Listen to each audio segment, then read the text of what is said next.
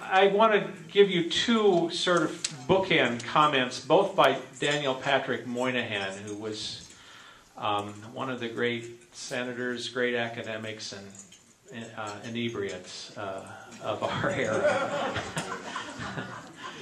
And Moynihan said, and this is perhaps his most famous quote, "Am I embarrassed to speak for a less than perfect democracy? Not one bit. Find me a better one. Do I suppose there are societies which are free of sin? No, I don't. Do I think ours is, on balance, incomparably the most hopeful set of human relations the world has? Yes, I do." He also said, and this is a paraphrase of a rather much longer statement, "Democracy has fallen to its lowest level when all that it can accomplish is to keep people from getting what they want." And you can take both of those from the same man who I think probably held them simultaneously. So I want to do just very brief introductions.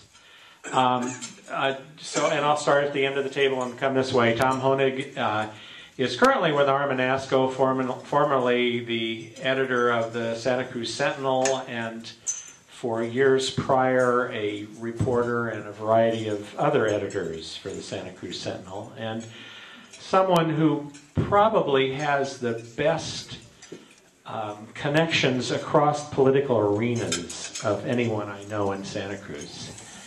I think Tom's gift is that he can not only talk to anybody, but they'll talk to him too. Alan Pagano is the retired superintendent and CEO of the Santa Cruz City Schools. The city schools operation is 800 employees, a budget of $64 million. He's currently a board member of the Santa Cruz Chamber.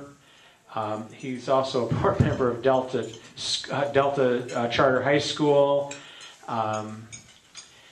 And that's probably as close an access for us as we're going to hope to get to education. He is the chair of the Chamber Board this year.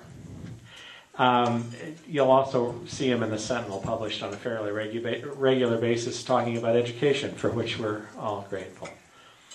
Matt Thompson is a longtime friend, an architect. In an interesting way, he and his partner Tom Thatcher were some of the principal architects in the recovery of downtown after the earthquake. He actually came to Santa Cruz and worked for the Santa Cruz County Planning Department.